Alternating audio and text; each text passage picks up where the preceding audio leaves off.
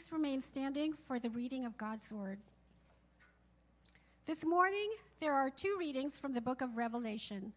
The first is from chapter 1, verses 1 to 3. The second is from chapter 22, verses 1 to 5. The revelation of Jesus Christ, which God gave him to show to his servants the things that must soon take place.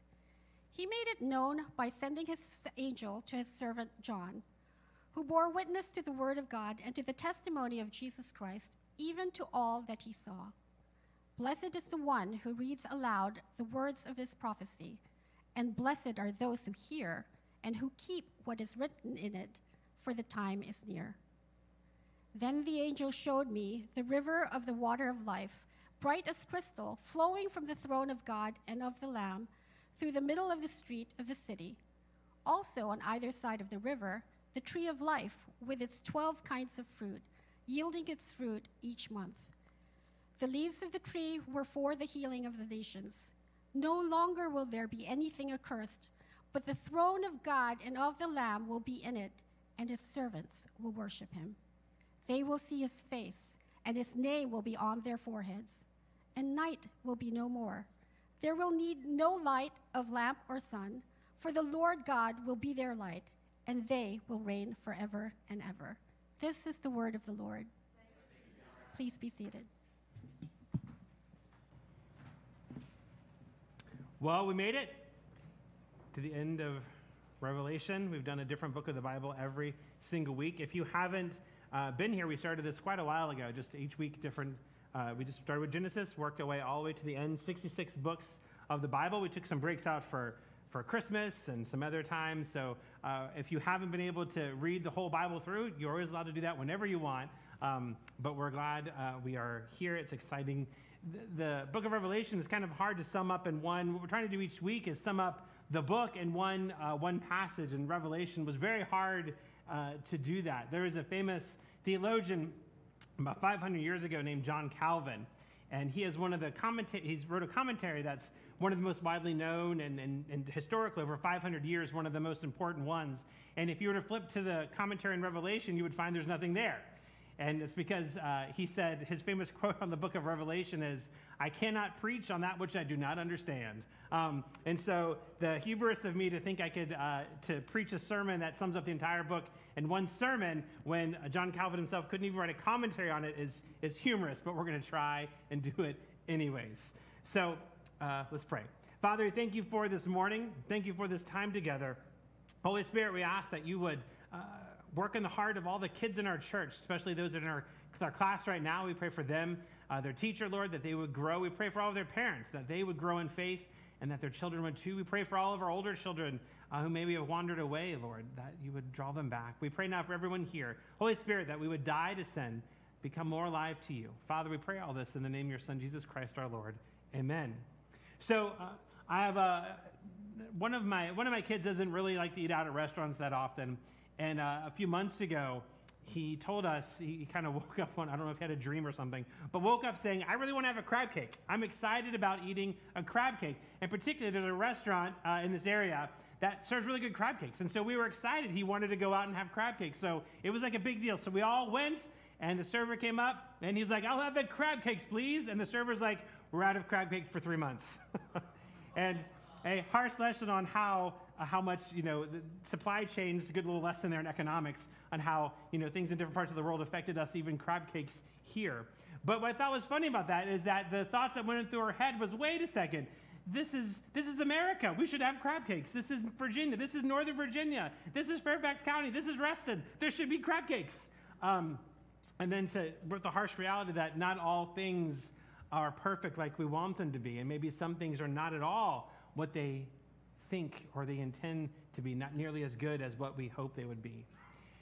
When John wrote Revelation, he was trying to make sure that people understood that what's awaiting us, and this vision he had, that what's awaiting us is actually better than what we could imagine or expect. He was writing Revelation. His main theme of Revelation was to encourage us to press on, to move on, because it's so good. What is coming to us is amazing. There will be no shortage. There will be no letdown. In C.S. Lewis's Chronicles of Narnia, The last book of a series is a fiction series of books he wrote to kind of explain spiritual things about this land called Narnia. The last one's called The Last Battle. And at the end, it's about all the characters kind of going into heaven. And how he describes what heaven is like as you're experiencing heaven, he keeps saying, go in and go up. Keep going up. Keep going in. And that heavens is this amazing place that keeps getting better. It keeps going higher. It keeps going more wonderful.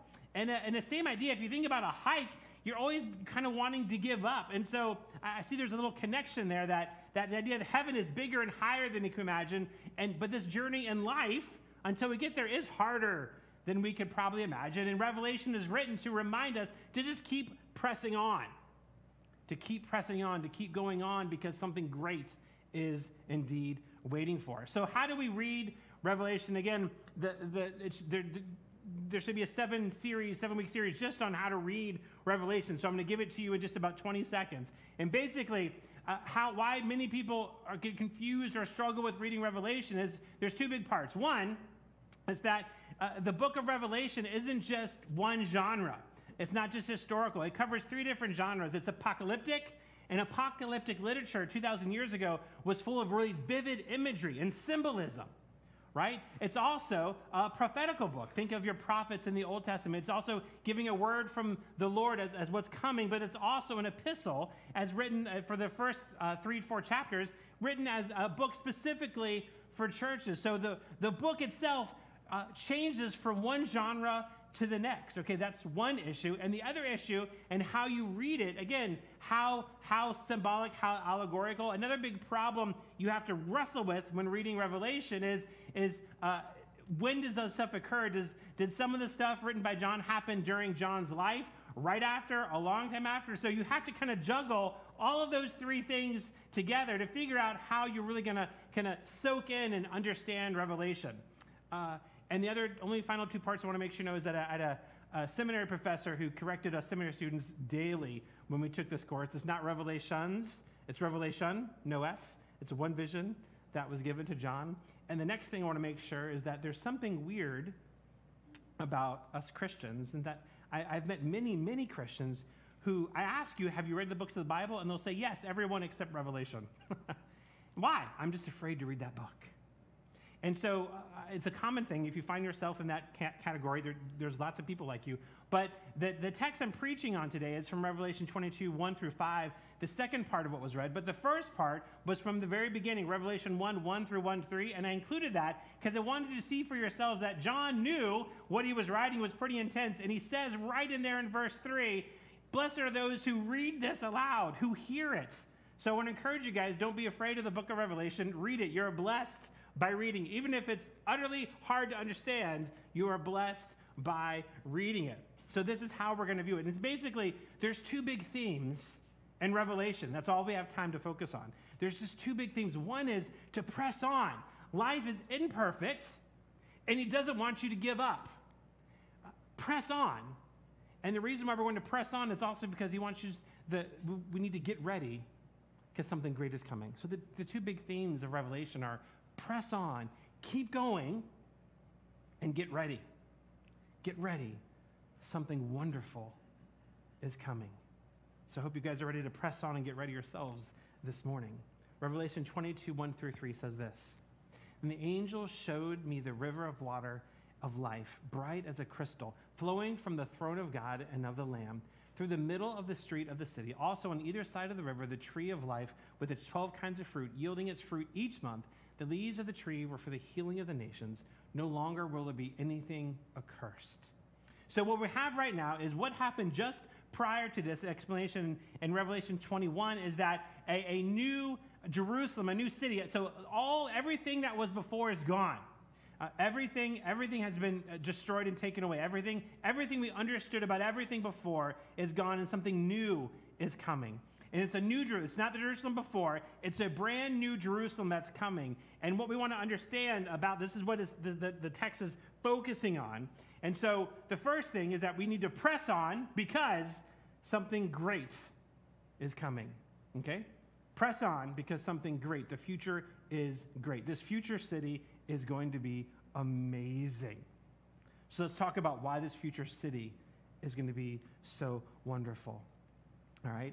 It's a new city, and I hope you noticed from the text, and what you've read from, if you read chapter 21. So before this, Jerusalem was the center focal point of attention. Why was Jerusalem so important? Because in Jerusalem was this temple. And why was the temple so important? Because inside the temple was the presence of God, or where God's presence was. And remember, that was always so important because of sin. We had no presence of God, and this is where you could go find him. And now, when this new city comes, it's void of something really important. This new Jerusalem is void of a temple. There's no temple in this new Jerusalem. Why? Because Christ, God himself, is going to be the temple. There's no longer a need for a temple. The temple was a symbol, a reminder. You don't need that anymore. You have God himself physically present. Not only is there no temple, again, what we're going to see now is this temple represents a brand new Eden. Remember, so Eden, the Garden of Eden, is where we had this fellowship with God.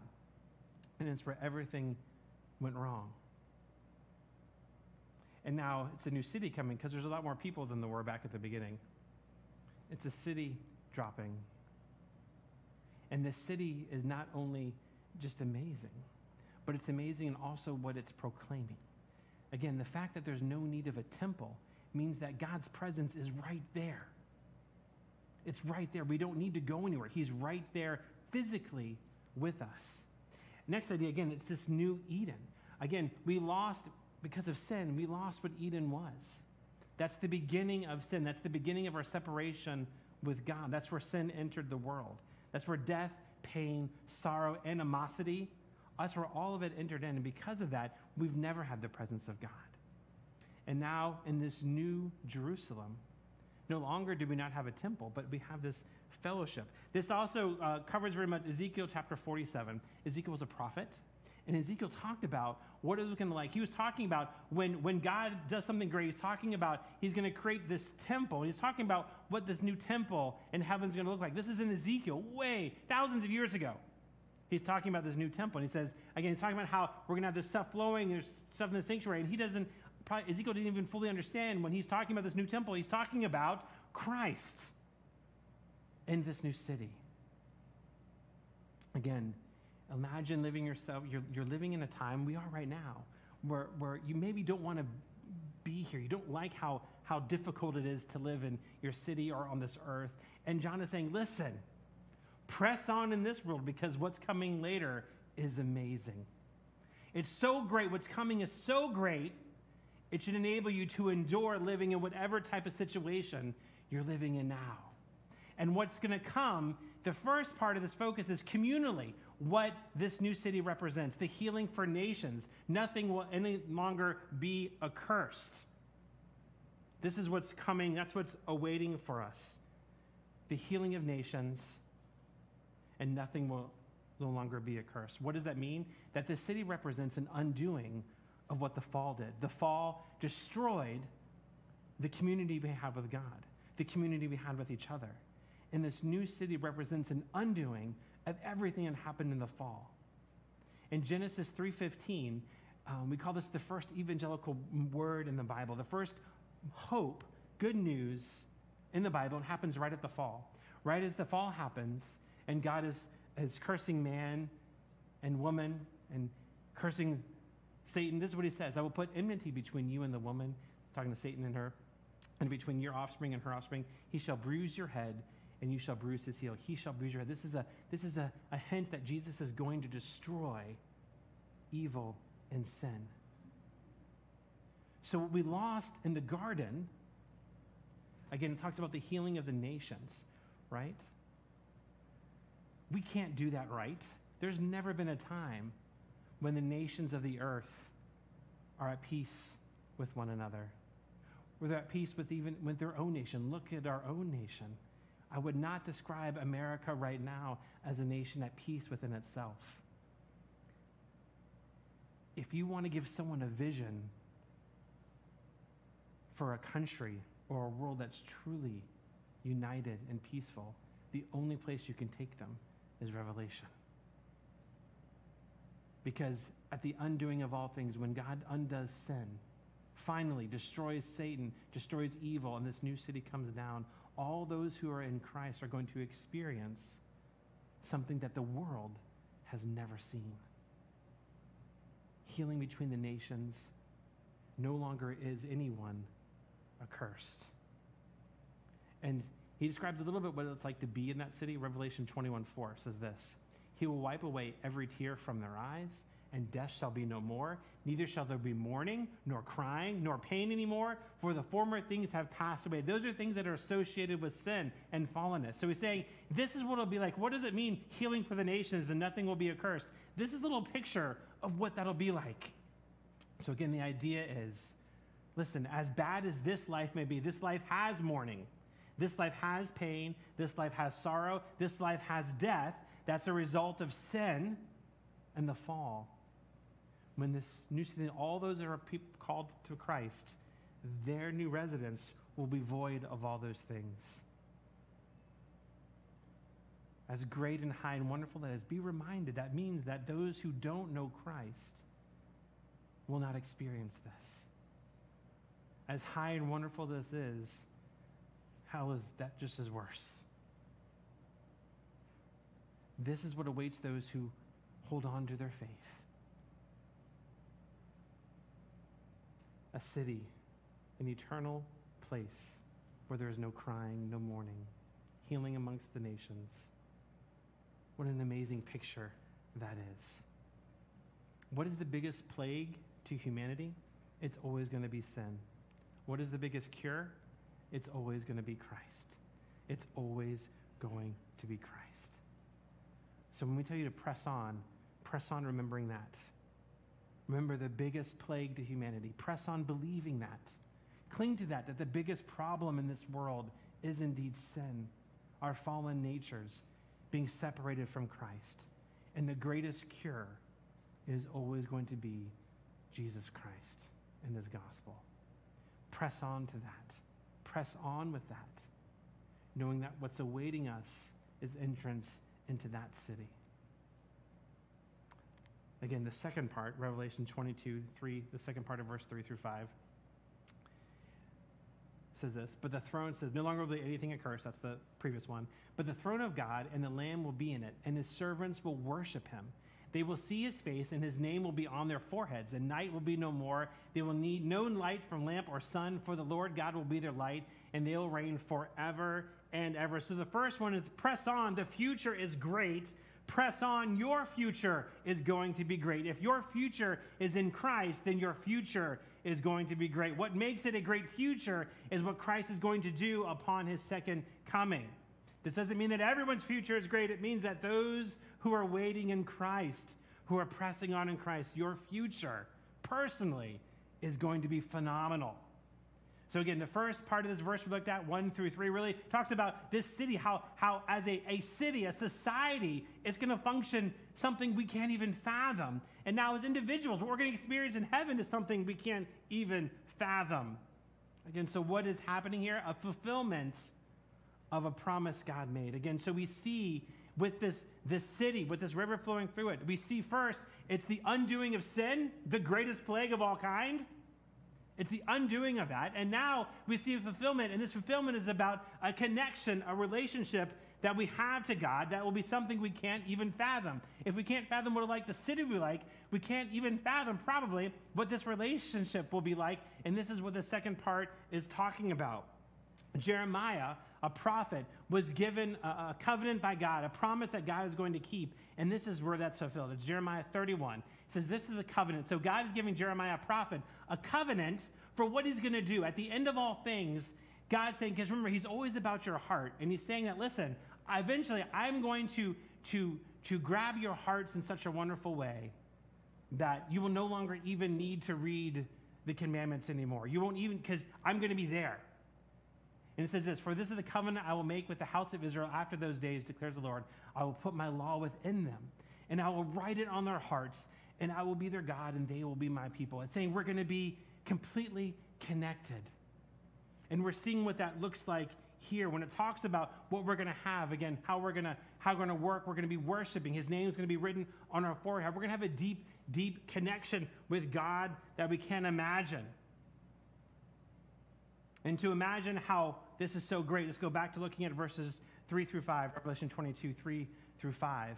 And it talks about how we're going to get to do something. It says, we're going to worship him. We're going to be worshiping. He's going to be right there. We don't have to go to a temple to do it. You don't have to go to church. Imagine, like, heaven, there's not going to be a church to go to. You're just going to worship where you're at. He's going to be right there. Right? Isn't that crazy? And it's saying that not only that, it says we will see his face. So we're talking about this wonderful connection. Again, let's understand what sin has done. Right? How sin ruined nations, how it's ruined societies, it's ruined culture, how sin ruined all that. God's going to redeem all that, going to heal us. Here, sin has ruined our connection to God. And there's a great example that explains how bad it was. Moses was someone who desperately wanted to see and know God. But Moses didn't quite understand how bad sin was. Maybe he thought sin only affected you a little bit or just partially. And so Moses says, hey, I would like to see God. I would like to see you in your glory. And in Exodus chapter 33, he asks God this, can I see you in your glory? And that's what Moses is saying is, I think I'm good enough to see you. And God has to tell him, listen, your sin is so bad. Not only can you not be in my presence, to see me would bring destruction upon you. This is God responding to Moses. He said, you cannot see my face, for man shall not see me and live. Moses seemed to think that somehow his sin wasn't bad enough where he could do, and God had to remind him, you don't understand, your sin is so bad that if I'm in your presence, I'm going to destroy it. And that's what we had. This is what we have apart from Christ. And what Christ has done was alleviated that, was redeemed us from that. We've been forgiven of those sins, and now we have something that's amazing. Again, we're living right now in a time, Jesus has resurrected, and right now we say we know God, but when the city comes down, the way we're going to be connected to him and know him personally is even greater than what you think you have right now. Revelation 21:7 says this. The verse just before says this. To the one who conquers, right, the one who presses on, will have this heritage. And I will be his God, and he will be my son. One of the most important themes of the whole Bible is this term sonship, adoption. That God adopts you as his own. If you've ever known anyone who's adopted from one country to this country or from even one state to another state, it's a very difficult process. So you find your family, you see someone you want to adopt, and you're ready to love them, and you pull them in, and you're like, all right, the adoption's happened, this child is now mine, but not yet. So I'll give you an example of just what happened here. So if you adopted from Maryland, you have to wait till the adoption becomes legal in Maryland. So there's all these things that have to happen. There's a time, and so the parents who have adopted are like, all right, we've adopted, but we still have to wait. It's not quite there yet. And you've passed all the laws, the time that has to pass in Maryland, and now according to Maryland, you've now adopted this child, but it hasn't happened yet because there's still other laws that have to happen in Virginia. So you have to wait for the court to pass in Virginia and the time to pass in Virginia. So the things happen in Maryland and Virginia, and finally, legally, according to everybody, this child is now adopted and yours. But there's something else that happens in the process. They talk about psychologically, if children are older, or as they kind of understand adoption, there is a part where kids have to determine on their own, have you really adopted them? Do you understand what I'm saying? What that means is, as you're older, as you understand adoption, many children who are adopted kind of have to, like, do you really want me? Are you ever going to really leave me? You've adopted me. Can you just drop me off? Can you get rid of me? And children who have been adopted kind of go through this inner turmoil. And what we're seeing here, this connection we have to God, is that feeling you have right now, however close you feel to God right now, however close you feel to Christ right now, is nothing compared to how close you're going to feel to him in this new city. Because the love you have for him right now is imperfect and tainted by our weak understandings of love. But in this new heaven, this new city, we're going to understand what it means to be fully adopted. Not just legally, but also in our hearts. We're going to have a connection to him that Moses couldn't have. We are going to see him face to face. We're going to worship him in person. His name will be on us. So when he tells us to press on, the first thing is to press on what's coming for us as a people in Christ. Get ready for it. It's going to be amazing. And for what's waiting for us as individuals in heaven, in this new city, is going to be amazing. Get ready for it. And the way we get ready for it is by how much we believe in it right now. And what does that look like? By clinging to your faith and by sharing it with those around you. As you cling to your faith, as you share with those around you, what you're really doing is getting yourself ready for what's coming. We live in a fallen, broken world where there is pain, there is sorrow, where nations are not at rest. And there's so many reasons to give up. And this message is saying, press on. Something great is coming. For those who are in Christ, our future is great. For those who don't know Christ, their future is not. C.S. Lewis ends his story of the last battle by saying something great. He says, imagine, again, they're going to heaven, and he's saying, everything that's happened up to this point is just the beginning of the story. Now the good stuff is happening. Imagine heaven like a book with an eternity of chapters. And somehow every chapter is better than the one before it. This is what's awaiting us, for those of us who are in Christ. If you struggle with this, we're about to celebrate the Lord's Supper to remind you that Jesus Christ indeed did die and he did rise again. And just as much as he did die and rise again, he is coming back to claim us. So how do we strengthen our hope in the second coming? By remembering the cross. Let's pray. Lord Jesus, thank you for coming. Lord, may the book of Revelation remind us to press on in a broken, fallen world, to press on holding and clinging to you in a painful world where we are just as broken as the world around us. Lord, encourage us to press on and to get ready for all that is coming to those who call on Jesus Christ. Lord, none of this is anything we deserve, but it was all brought about by your Son, Jesus Christ, who died on the cross for us. Thank you. Lord, it's in Jesus' name we pray.